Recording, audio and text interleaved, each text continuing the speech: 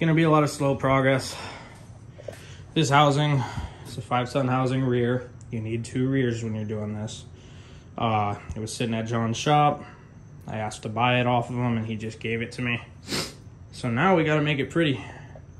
Grinding this stuff off here, it sucks, but I wanna get everything down to bare metal. We started a little bit, but we're out of blades or wheels. And we're popping studs out, and then we're gonna run a tap through them, clean all the threads, and wire wheel, and make the studs all clean. And then I'm gonna replace all the hardware here with grade 8 lock washers and nuts. We're gonna keep using the studs. We're gonna clean the insides out, and yeah, we're gonna get this whole axle down to bare metal. But this is night 1, and I'm about burnt out, so stay tuned. Night number 2. Dose. Johnny got here, brought his little snap-on wrench. He thought it would work better, and we're pulling studs. Yeah. Got some more wheels, some $40 worth of grinding wheels, and we're gonna see if we can make this thing clean tonight. So, yeah.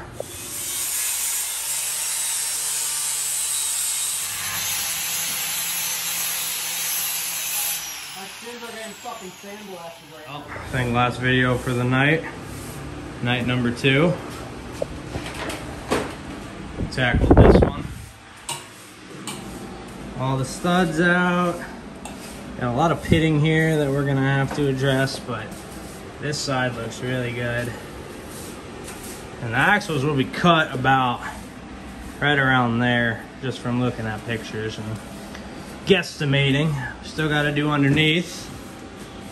But what do you think, Johnny? Is it coming out good or what? It's getting there. All right, night number 3. Our 5 tons are in these trash bags. We just tore them apart to get our side gears out and our carrier.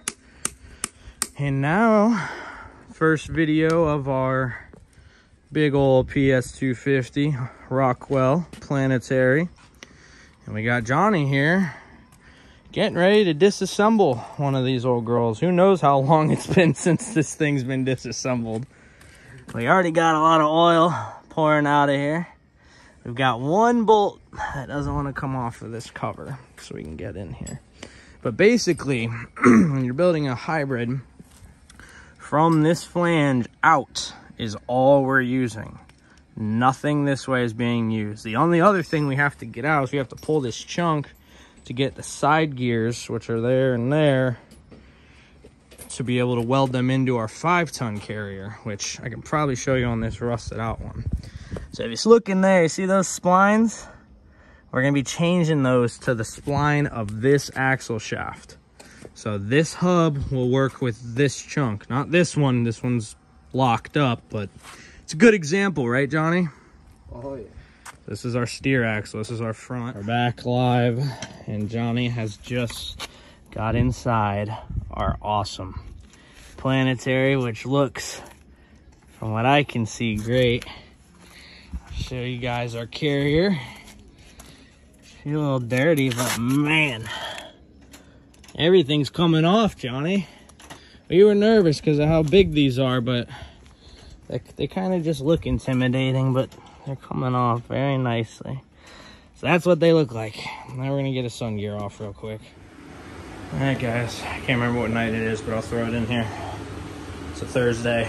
We went out to John's on Tuesday, so 2 days after that, finally got started on the other housing, and let me tell you, this one was in such better shape than that one. But I know there was a guy in town that owned this housing before, and he had painted it, and I think that added to the stress of doing it. And it's got a lot more pitting, needs a little bit more work, but this one, man, oh my God. You can almost see my hand in there.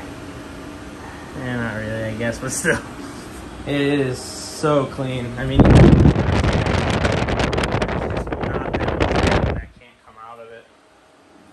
so I just wanted to show you guys that. Now both these are about caught up. I gotta rip the studs out of this one. And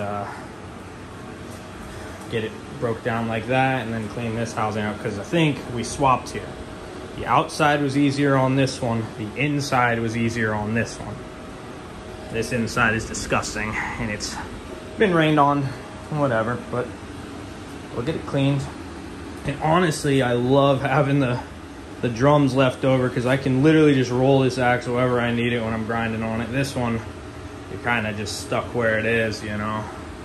Didn't do underneath of them yet, but we'll get to it. But damn, these are just gonna clean up so nicely.